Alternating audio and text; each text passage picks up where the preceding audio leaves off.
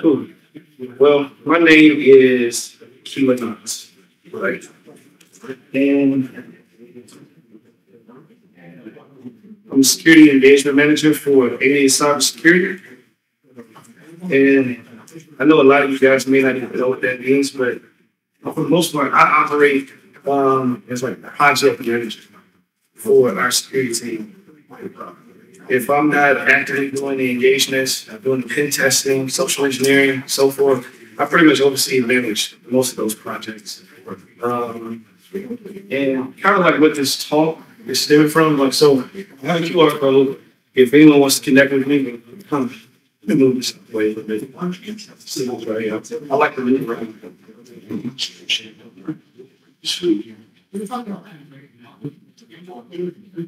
If anyone wants to connect with me, phone number, LinkedIn, social platforms, you name it, you're welcome to scan this QR code. I know this is a cybersecurity conference, so you don't have to be weary about any malicious code going to your phones and stuff like that. I promise you, I won't do that to you.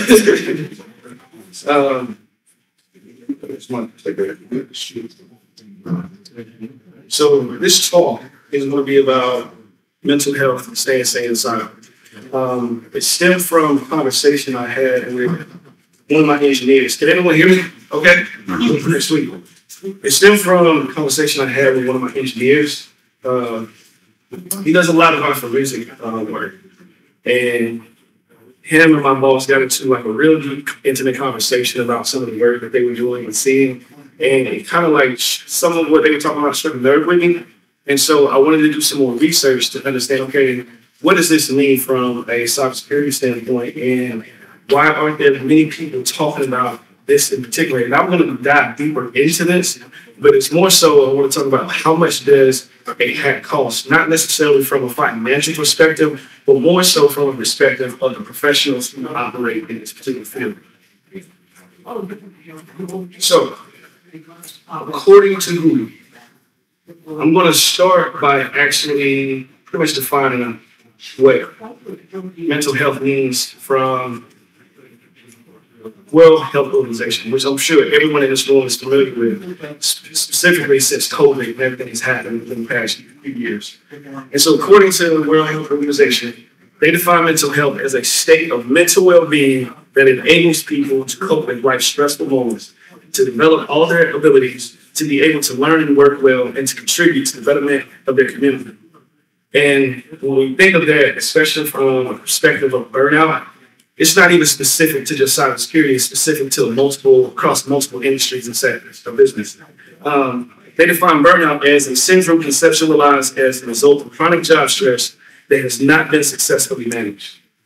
Okay, so how does that translate into cybersecurity? Well, let's take a look at some statistics. 59% from a global perspective, not just specifically in cybersecurity, say that they are challenged, their mental health has been challenged, where they don't feel as though they can operate in their jobs effectively, right? Their health is being affected by all types of different factors, from burnout, from being overworked, maybe the job or the company they work for is understaffed, and the other half, 41%, say that they're not challenged at all. Wheel of misfortune. So, taking those statistics from the 59%, I wanted to dive into better understanding, okay, what are some of the reports and surveys that have been conducted to basically better analyze, okay, the situation in mental health of cybersecurity specifically. And so, 26% say that their mental health is excellent. 21% that is very good. And 20% rank their mental health as just good, 15% fair, 17% poor.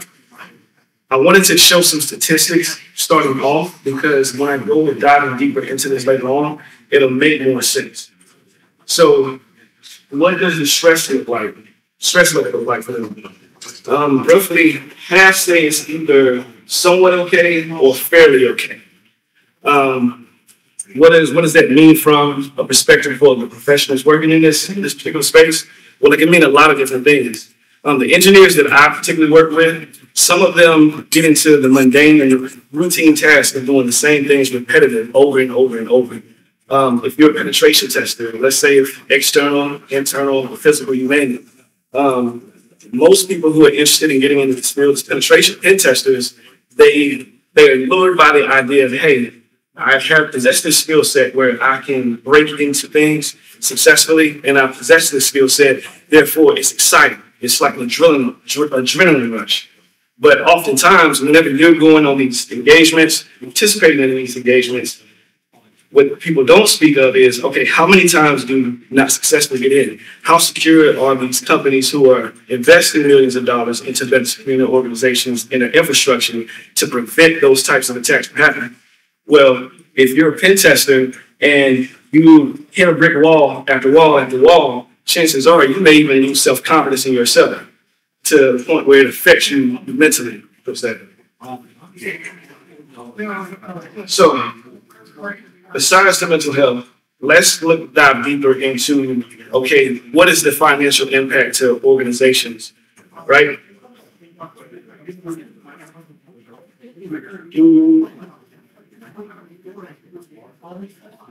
So the average cost per data breach, just within the U.S. alone, it costs companies in the U.S. roughly $9.5 million per year based on data breaches. And you can see just from the bar chart, since 2006, that number has increased threefold. The global average cost per data breach in the U.S. is $4.5 million per breach. So if we look at it from a global perspective, we obviously see that the U.S. is a huge target in terms of cyber attacks. What is the financial loss? Well, the financial loss for cyber attacks in 2022, roughly a quarter of companies say that they spent anywhere between $50,000 to $100,000 per cyber attack. And if you add another quarter to that, then they're spending anywhere between $100,000 to $500,000 per cyber attack. What does that mean to the professionals operating in a space who have to respond to these incidents? If U.S. is such a huge target in this space when it comes to these cyber attacks that are happening, how does that affect the professionals mentally? If we're short-staffed, and I'll dive into that in my next slide. Non-farm payroll. So since 2013 to 2023, there's been a 350% increase in the demand for cybersecurity professionals in the U.S. Okay, in 2023 alone, there were roughly 750,000 positions open that never got filled. That's right around 3.5 million jobs that don't get filled and are in demand currently for cybersecurity professionals. Think about it from that perspective. When we think about the U.S. being a huge target, they're pretty much more than half of the global average cost of cyber attacks that are happening. When the U.S. is the #1 target, and there's also 3.5 million jobs that can't get filled, what does that mean in order to meet the demand and fulfill the role in better securing these companies that need our help? Professional imposter. So I want to share a story. When I was first looking to get into cybersecurity, I wanted to get involved into social engineering. I didn't even know cybersecurity was pretty much a thing or a career. But I was fascinated by a story Jason E. Street is telling about breaking into the wrong bank. A friend of mine who's also a mentor to me out in Oklahoma City, he was giving a presentation about social engineering, and I would ask him, okay, what's some of the best advice that you could give me? And he shared with me, fake it till you make it. Act like you belong. And oftentimes, if we looked at it just by looking at the numbers that I presented, right, it tells somewhat of a story. It tells a story about how there's so much happening. There's so many professionals being overworked, and they're being put in positions and roles where they may not even have all the information or have all the expertise to perform their job successfully or efficiently. And whenever my mentor first told me to share this advice with me, it didn't make sense to me at first. But now that I'm in the position that I'm in and I have some experience, it makes a lot more sense now, especially taking into consideration the numbers and the statistics that I just shared. So how many in the room, by show of hands, are currently enrolled in school or students? Quite a few. Okay. Have any of you actually had an internship or work? Okay, awesome. Let me paint a picture for you real quick. Let's say, for instance, your internship. What, if you don't mind me asking, what was the internship for? What position? It was an AMI intern. What is it? What does that mean specifically? Adversary modeling. Okay, gotcha. So imagine this, right? You just got your received your internship. It's your first day. And let's say, for instance, you're showing up to the office and you're preparing yourself mentally, and you've been told, okay, you're going to operate as a security analyst or a SOC analyst. That's the role that you're going to fill. And let's say, for instance, you got your backpack on, you're walking into the office and you start making your way to the SOC. It's like, okay, let me walk inside, see where I'm going to be set up, what duties or tasks I'm going to be assigned, and let's go from there. As soon as you walk into the SOC, right, your supervisor approaches you and says, hey, we just received a call from a university. They've been attacked by ransomware.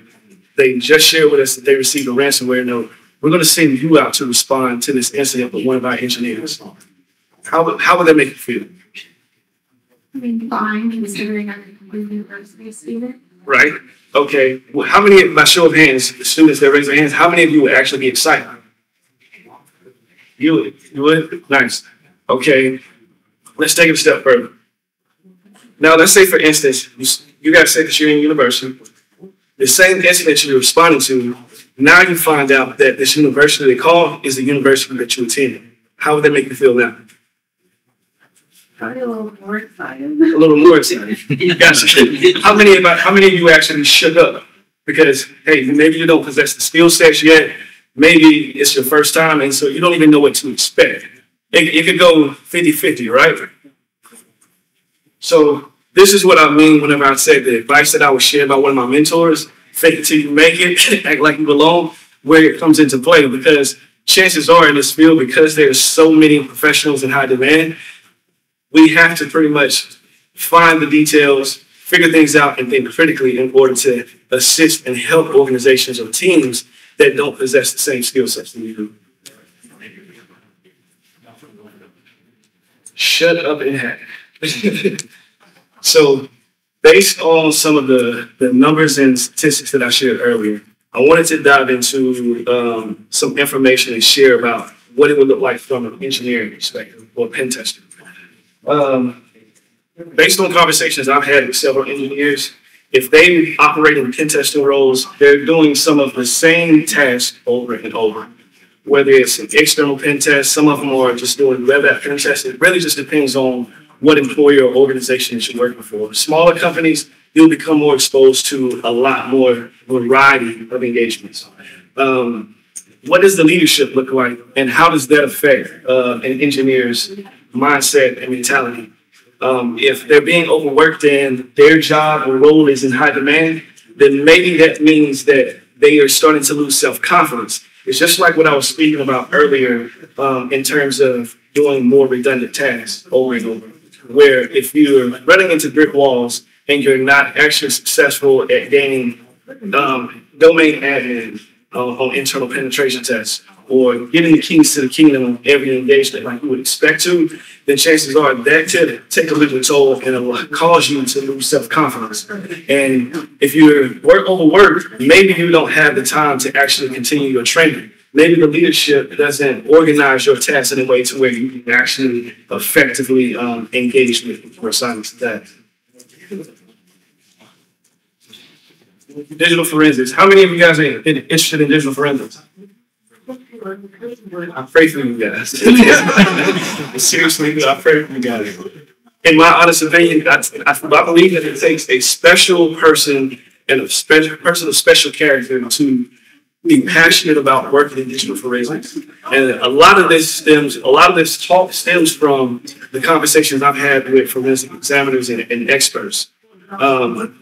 I believe that forensic experts, they serve a purpose because for the most part, the work that they do, it can save someone's life. And if you're operating with attorneys and on legal cases, the work that you do, whether good or bad, it justifies the livelihood of whomever is involved in a case, whether guilty or innocent. My forensic expert that I work with, he has had to examine quite a few dicks in his life, per se. There's a lot of big pictures that he has to go through. As a matter of fact, there was a call that was made where someone hired him specifically, hey, I believe my wife was cheating on me. I want you to examine and go through all these images and see.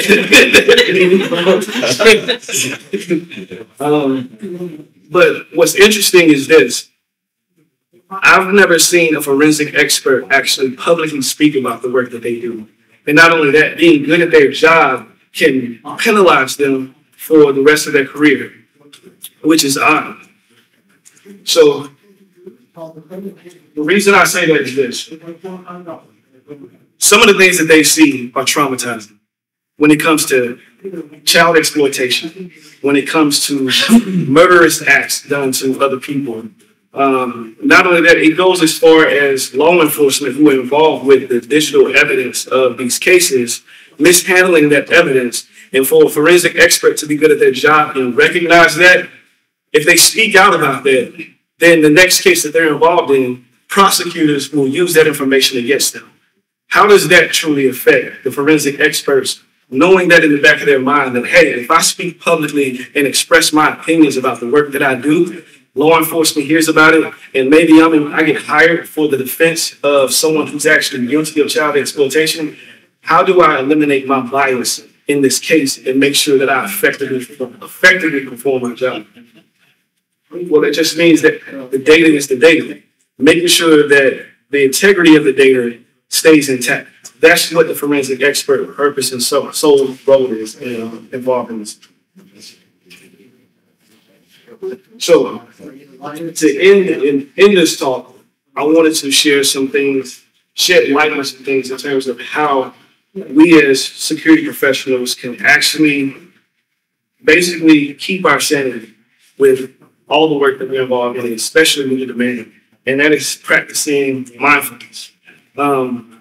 This past month, I actually took some time for myself to actually observe and participate for the month of Ramadan.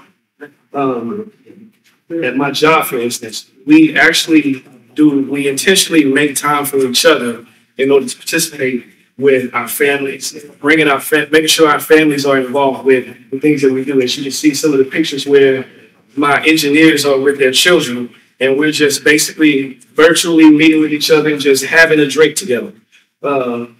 We also enjoy going to conferences and speaking and educating a lot of other people about the cool things we do. Yes, it's a cool job, but at the same time, it also affects us mentally in terms of the demand and also the things that we're seeing. Thank you.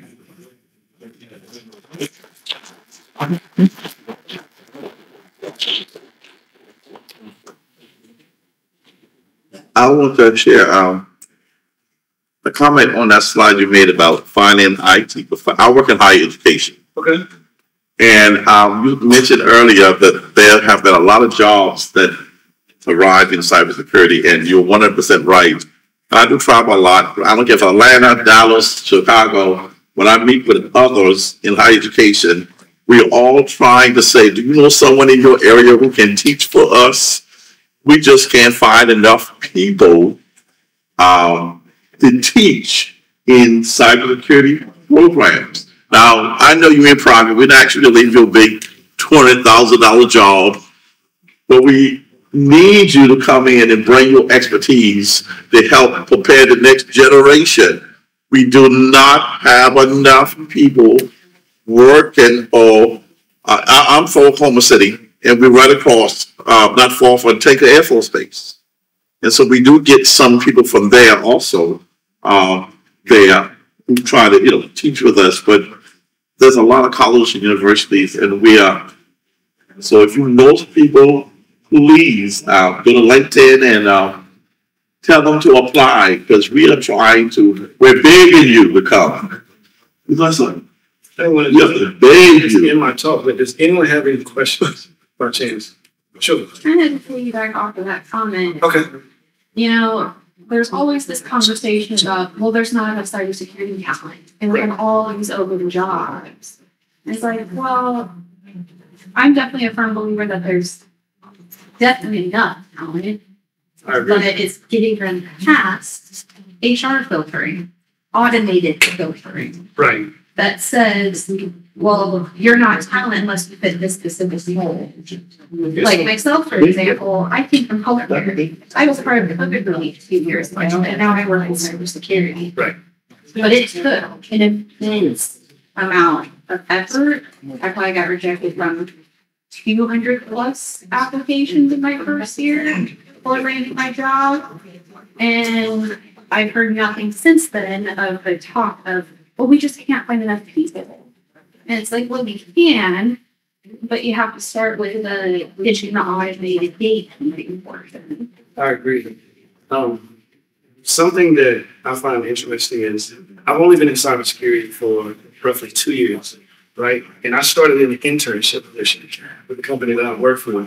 Something that I was intentional and adamant about was attending events like this and networking with people doing their jobs and performing the roles that I wanted to do, which is how I came across it, was actually doing social engineering. And so if it wasn't for that, I don't think I would have met many people in this industry or learned about any of the job opportunities. It's like, again, LinkedIn is a tool. Some people may see it as a social media platform, no different than Facebook, IG, and so forth. But I use it as a tool because you can find those opportunities in specific regions, specific areas, and also do your own due diligence to study what skill sets people are looking for. Most of the job applications or job offerings, they list all the skill sets, certifications that you need in order to fill that role.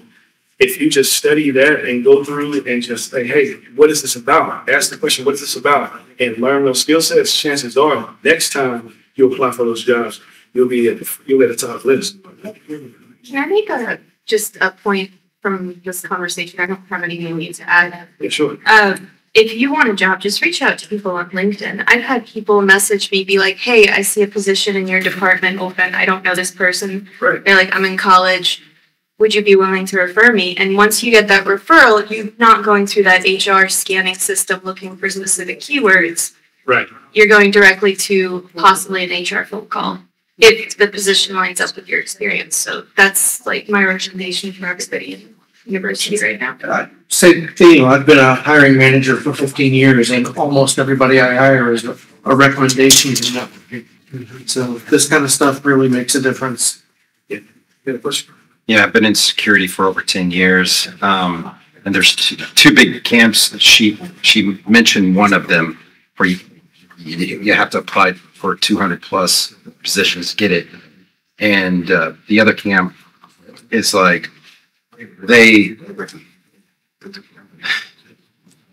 problem that I see is a lot of these companies, they just say you need the certificates, you need 5 years experience, you need some networking background, but I didn't take that approach when I just hired somebody 6 months ago. Right. In information security, you want to build them up. You want to bring them in when they have a passion and not necessarily 5 certs. They might have 1 or 2 certs and some. And that's something that's difficult to gauge, especially if you're only looking at resumes. It's where that passion lies. What you can do for some of them, and get it to the system, and you may be able to testify to this is keywords at the top of your resume, things like that. That's a long time to business. Get you hit, and it'll help with the system. Right. And if you want to be extra lazy, use AI. Application ChatGPT, ask it to give you the top 5 skills that it's needed. I used to be a 7-year recruiter, and Think about what she just said. We didn't use AI. I mean, we scanned them ourselves. But you're correct. There's a box that would be checked as far as certs. And that's just mainly to gauge someone's ability. Right. Like, can they get to where we need to be? In the interview, that's when we draw the actual skill in one in the situation. When you got 1,000 resumes and you're trying to filter. So I have one question. You mentioned, the starting point you did that you started with the internship. I think, finding an internship is also very hard because I am in a cybersecurity and it's because of my passion. I was a MBA student and then I am entering into an IT field. But still, I think it's very hard for me to find an internship because I don't have any experience in that field. So what you do in that situation, when you don't have experience but you have a passion? To actually reach out to the companies that do some of the work that you're interested in and just ask to shadow for a day. That goes a long way. Oh, sorry, I think I'm out of time. Yeah,